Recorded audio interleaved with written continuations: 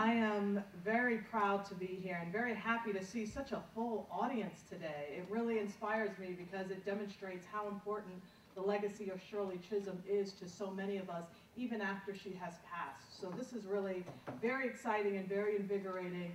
And one of the things that occurred to me as I saw you standing on the podium and even greeting my fellow elected officials here, and I was going to say Councilmember Diana Reyna, but Deputy Borough President Diana Reyna, is that there is a very genuine love and support for one another.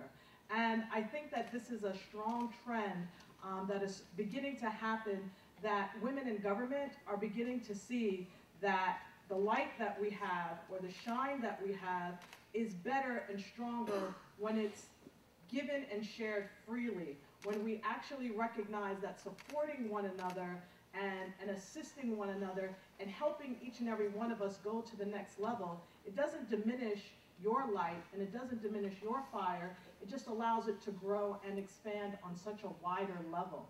And I think for so often in government, because women were such a vast minority, that some of them relished in the opportunity of being the only one or being the first.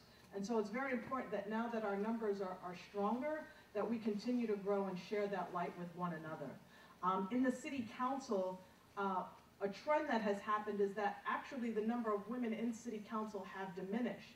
And in the next election cycle, there are going to be, of the 15 members that are in the City Council, there will be 7 of those seats will be term limited out. So we are in a very strong place right now, but we want to make sure that that number doesn't continue to decrease, but that it actually expands. One of the things that I'm very proud of in the City Council is that with our Speaker, Melissa Mark-Viverito, with our Public Advocate, Letitia James, with our Finance Chair, Jalissa Ferreras, with Head of Contracts, Helen Rosenthal, myself as Chair of Women's Issues Committee, Vanessa Gibson, Head of Safety, and I could go on and on again. But I mention those particular committees because they are the most powerful committees in the City Council. So while we may be small in number, we are actually the most powerful body in the City Council right now. So I'm very proud of that. And I'm also very proud of the fact that the majority of commissioners that Mayor Bill de Blasio appointed are actually women. So this is a really very strong time for us and to continue to grow and to continue to expand.